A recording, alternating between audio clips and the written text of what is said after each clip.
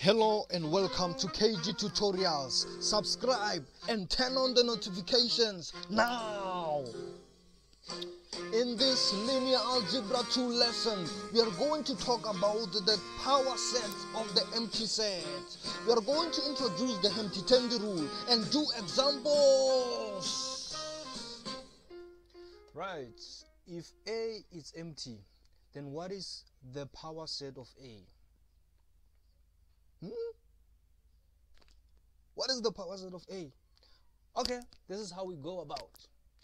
Now we know that since A is empty, then now the power set of A is equal to the power set of empty set.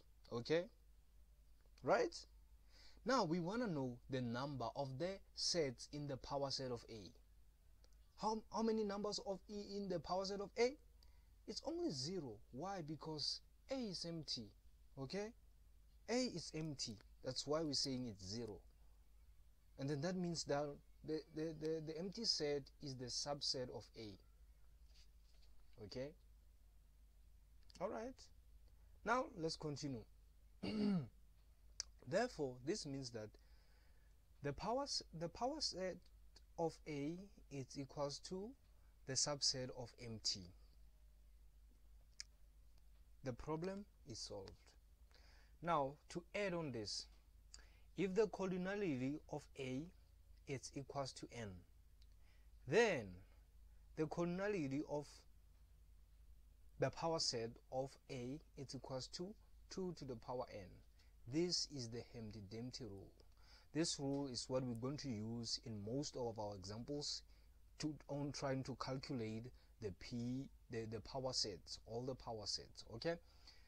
Now, if the cardinality of empty is 0, then that means that the cardinality of the power set of empty set is 2 to the power 0, which is just 1. That means after calculating the power set of empty, I must get only one subset. Okay? For example, the power set of empty set is equals to the subset of empty. It's only one subset. So now the problem is solved. Now let's head on to example 2. They said we calculate the power set of the subset empty set. Okay, the first thing that we're going to do, we're going to calculate the cardinality of this power set. Okay, how many sets do we have in this power set? We only have 1. That means it's going to be 2 to the power 1. The answer is 2. So this means that our subset should be 2 after calculating this power set. Okay, here's a tip. Always bear this in your mind, that all the power set of the empty set contains the empty subset. Always begin by writing this empty subset as in your answer. Okay. The second thing, what do you do now? The second thing that you do now, you must know that always the set of our power set will be one of the members into our subset when calculating the power set. So now here, because we only expecting to have 2 subsets, so that's why at the end we are going to write that set as our subset that we had in the power set.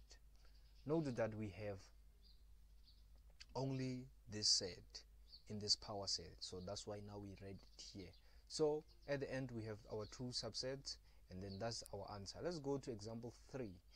In example 3, you can see this can look like the same as example 2, but it's not. Okay, now the first thing, what do? We calculate the cardinality.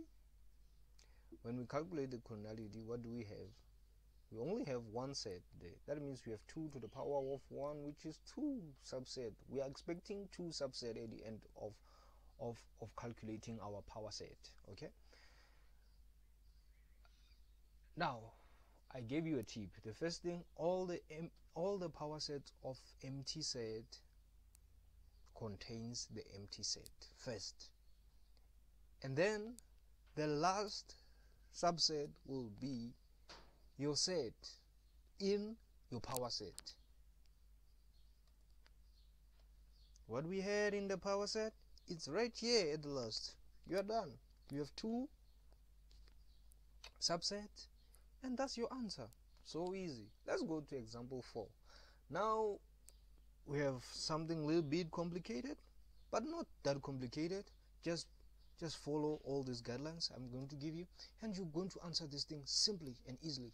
Right, now first calculate the cardinality.